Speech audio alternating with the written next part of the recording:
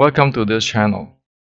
So in the previous 1 or 2 weeks, I have shared on the breathing in the training of Wing Chun Xiu Lim Tao, or the Wing Chun as a whole. Now, yesterday I got questions or comment from our Wing Chun friends, and I read you here. You say that so as you were saying, holding a tuck-in pelvis or straightened back all the time is wrong. But is it applicable in some case? Example, when you inhale, when you were bending knees, were you tucking your pelvis and also chin? This raises up a serious problem. That's why I'm making this video today. So today I'd like to share with you the proper Yi Kam Yong Ma. It's very basic, right? In the Chinese, in Mandarin, it said, 学前容易改前难. It means that to learn a martial art from fresh is simple. To make correction on a wrong practice or wrong training or wrong learning is very difficult. So today I'd like to share with you so that you know fresh from the basic, instead of trying to fix things like this friend tried to fix, oh, this tucking is all those kind of stuff. So the reason I'm sharing here is not to blame on the past grandmaster or this person or that person. It's using the mistake of the past as a lesson so that we have a brighter future. Okay. So what I'm going to share with you today, of course, is have to base on ancient evidence, based on science. And so whoever like to defend their grandmaster, their lineage, please do not watch this channel or this video, because this video is intended for everybody to be able to move forward.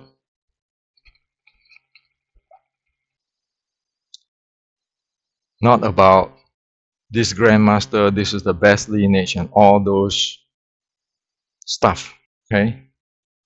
Because this is run a science and cultural education, not running a religion here. The people is important. Do they have the future? That is the important, the key. Now let's look into the proper Yi Kam Yong Ma from French. Human. Put it really basic. I don't even have to go through the 6 core elements. First thing, can you breathe? Does your body support your breathing properly? That's the bottom line. And we know in breathing, like I explained in the other video, your pelvic floor muscle and your diaphragm has to synchronize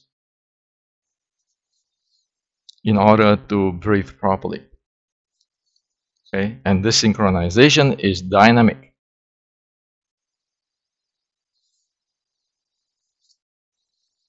And from that, you need your body to support that. Okay?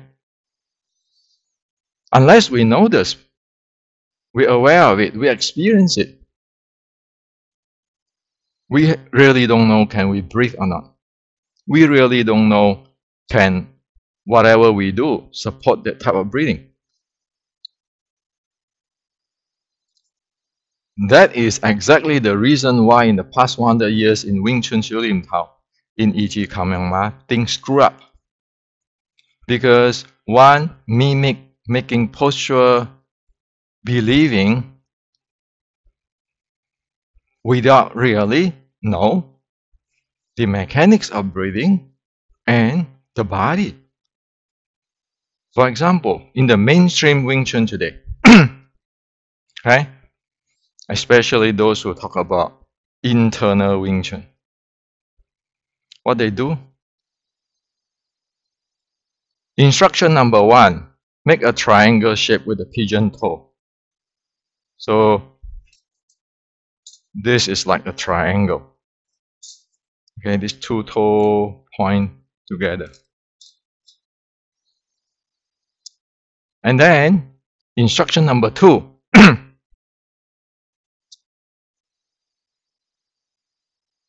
straight your back or straight your spine. Contract your anus or tucking your tailbone.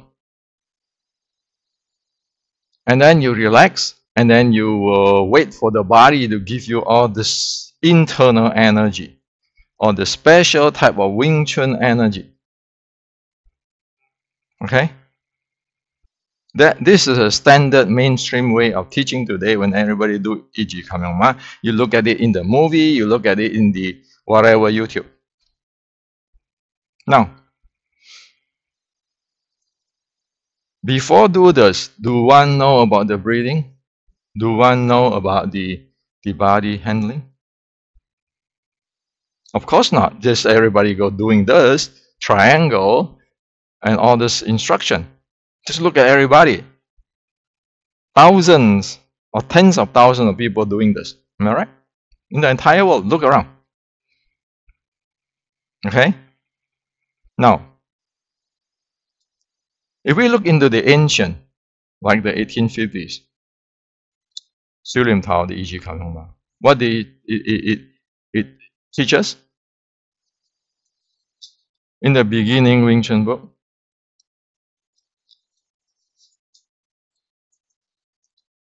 it teaches us that the body have the 7 bowls, how to handle it, how you have to loose up from bottom up,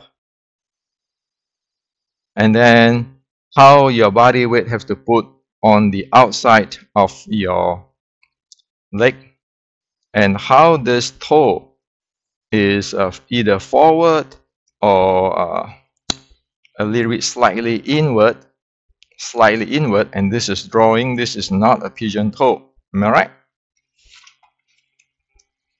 So here it said that the 2 big toes are either pointing straight forward or slightly tipped forward and inward to the left and right. Okay, so it's like this.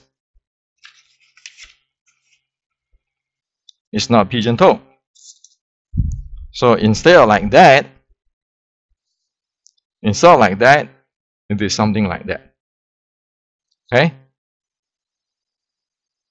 So that is according to human body. When you do this, you'll be able to go up and down with all the 7 bowls is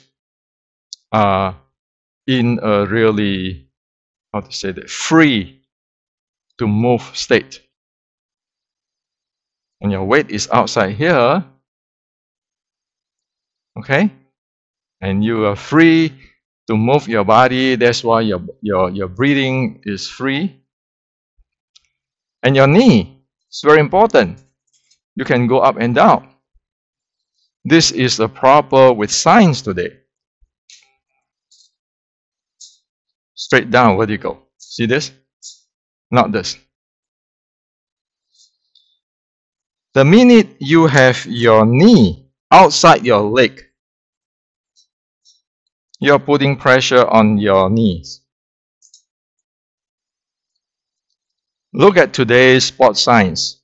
That is a no-no. You're going to screw your knee if you do that long term. Okay? putting a big effort there. That's why if you go check those old-timer of Wing Chun in the past 100 years practice in China, they all have a bad knee when they are old. Okay? There's no surprise that you violate science, you get into problem. Okay? Now, the second thing is, in the ancient, it doesn't teach you to do pigeon toe. Okay? You put it, this is a parallel,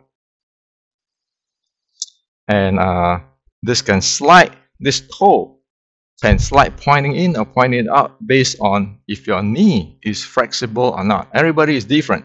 Okay? So it's not everybody have to do this triangle shape. You need to know your body. Okay? Now, so it is somewhat for usual normal people. The toe is outward, okay, pointing forward and outward a little bit or inward a little bit. The toe, okay, tilt out or in.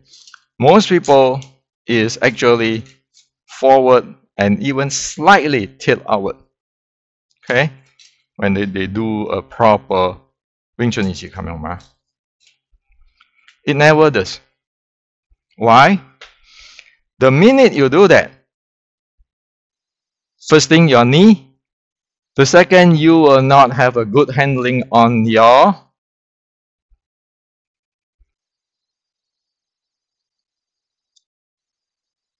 pelvic floor muscle. Okay?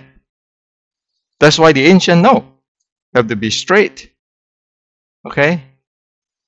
Basically it's straight, and then you can handle your pelvic floor muscle. Okay? So you say, well, Hendrik, what is the proof? I prove to you here today.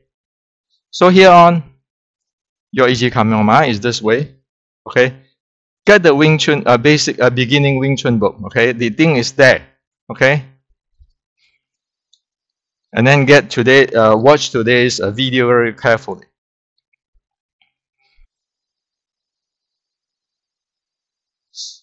So why is the knee must not clamp in, the toes must not clamp in like triangle, inside triangle way? Okay, why you should not do this? You have to do this straight or even this way, like when you do squats. Okay, so it never be like that inside. It is either straight, slightly straight, okay, slightly forward this way. You see this? It's either toe pointing straight, slightly this, but the leg is still like that, okay, parallel, or slightly that, or like in the squat. Why is it? Let's look at it scientifically.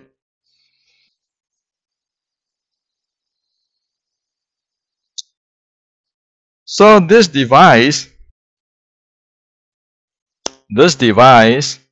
is for pelvic floor muscle trainer.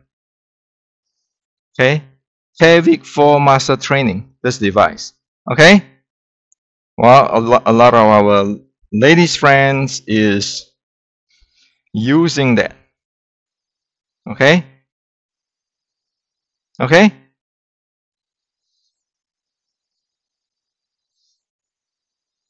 putting under there to train their pelvic floor,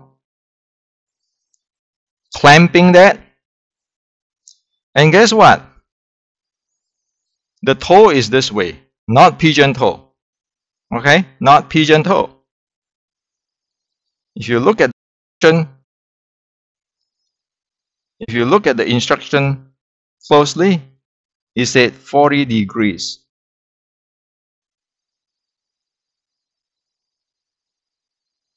Okay?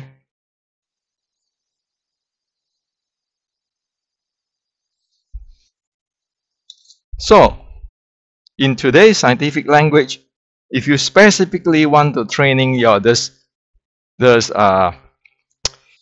pelvic floor muscle, you have to do this, and then you have to have the device and clamping it. Okay, using this side to clamping it. Okay, so but your toe has like this. Now, if you're doing that, want to train that pelvic floor, if you do this, can you train that? Of course you cannot. That is scientific stuff. You want to train your pelvic floor muscle, you do this. Either this, if you have the device, you can try it out. Straight or doing this way, you can do it. The minute you get into this, you'll not be able to handle your pelvic floor muscle properly. You cannot apply force properly to handle that part of the body. Now, when you do this, you say, I'm going to contract my anus, tuck my tailbone. What are you doing? First, it is opposite of what scientific said. If you want to train this buttocks and this pelvic floor muscle, you have to stand this way. Okay.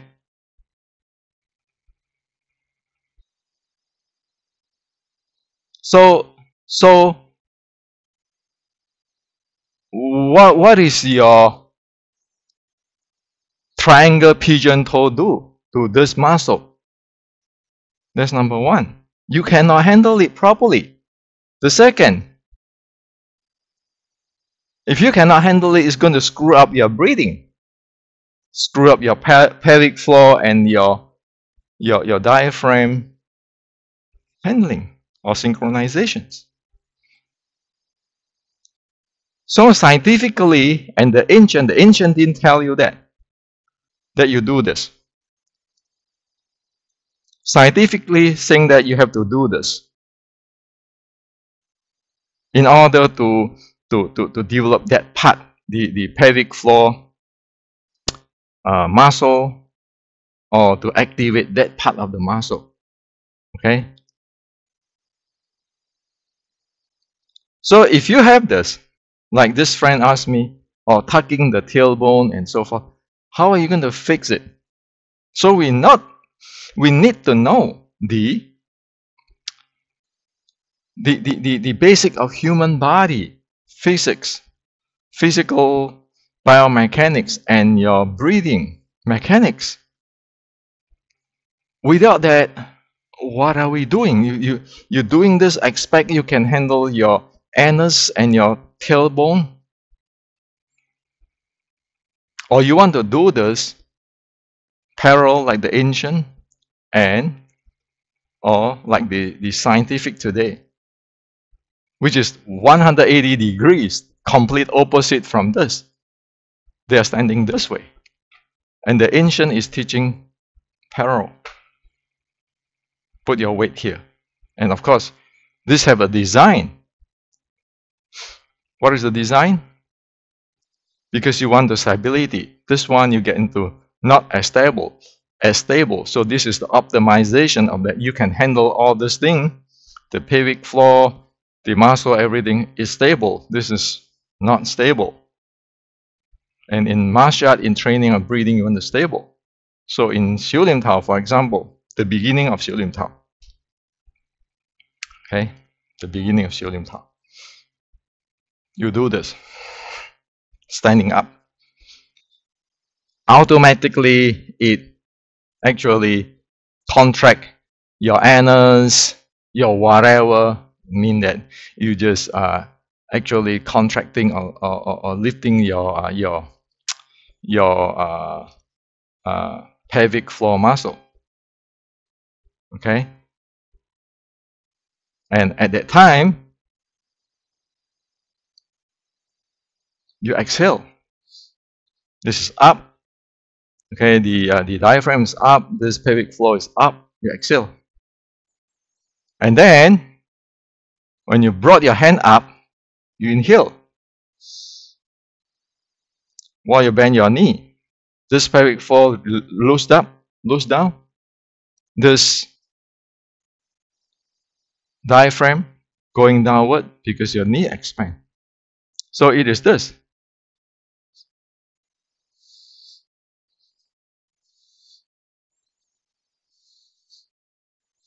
Now, of course, I can do this, okay? But it doesn't give me the stability. That is the design of the past. That's why it's this.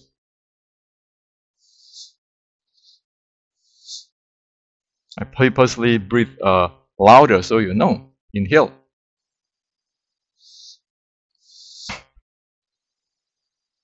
So that part has to be like that. And also this hand is not going, it's not like your hand, your arm is breaking apart from your body, while all this muscle in your breathing is completely not coordinated but against each other. Your knee against your body, because there is you put pressure there. Your anus and all your tailbone, your pelvic floor muscle is against yourself because you pigeon toe there instead of doing this. Okay, and then this is in exhale, sinking or descending, rising. Inhale. Now, if you do this, what are you doing? So you know, in the proper way is this, right? Always like parallel stance. Simple. You feel free your body. That's the design. But for past 100 years, for some reason, it get distorted. So this is what I have to share with you. That's what I said. To learn the fresh, it is simple. To try to fix all this already wrong design or improper design or the against the body mechanic design, it is a disaster. You're wasting time. Not to mention, you don't have that background knowledge. Okay? And that's why I keeping telling people that you want to study Shiu Lim Tao everything, you need to go to the 2C. Why? Even though I didn't tell everybody, I use the tools. You see the leg here? This is to activate the entire body without even you know about it. You just do it by instruction, you'll get there. The proper one. That's in Wing Chun Matrix. So if you don't get this, actually in the 1850 Shiu Lim Tao writing, it is exactly like that. You need to be able to have the 2C state, as in that Wing Chun Matrix, before we can do the Shiu Lim Tao and all the Qi and all the stuff. Without that basic 2C develop, what are you doing? Tucking your tailbone? Clamping your knee? Mind power, your spine? The basic body and the breathing is not even take care of it yet. And we don't know. So it's flying blind. For past 100 years, it's like that. So this is what I'd like to share with you today. Okay? You don't have to trust me. Go check into scientifically how did they exercise their pelvis floor muscle. Can the knee go outside? Like when you do thing, can it be like that? Or it has to be like that. And you do the knee lunge and so forth.